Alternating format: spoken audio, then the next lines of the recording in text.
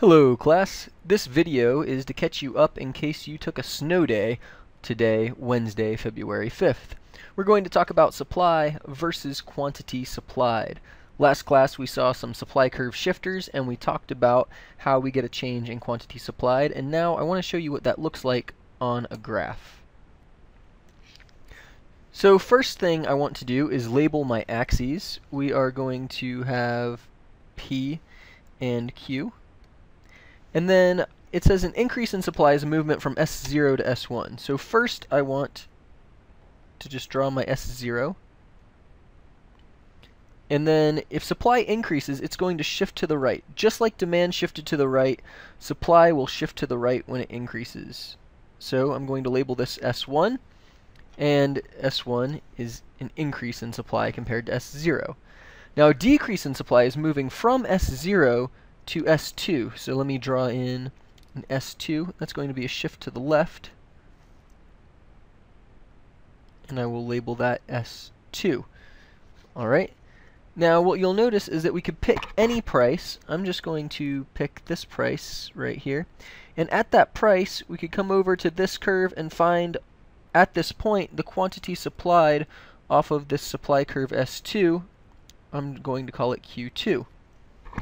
If we come over here and we find out the quantity supplied off of the curve S0, we can get this quantity here, which is Q0.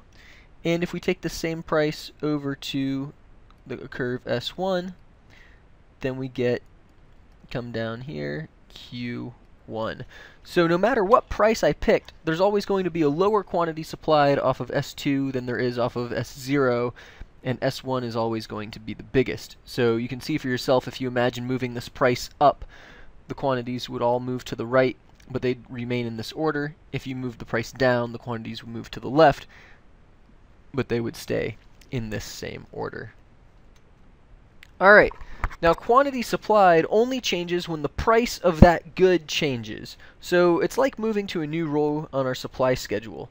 So think about the difference between the number of students willing to sing karaoke for $10,000 versus the number who would sing it for $5.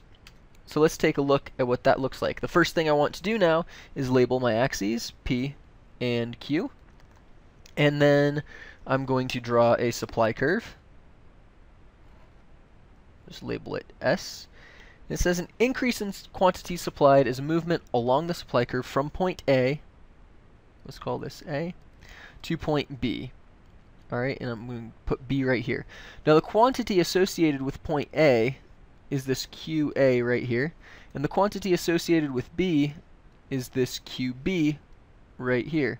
So you can see that this is 0, and the quantity is increasing as we move to the right. So QA is less than QB. So when we go from point A to point B along the supply curve here, we're going from QA to QB down here. Now, of course, a decrease in quantity supplied is when we go from B to A. So if we go from B down this curve to A, we're going from this QB down to QA.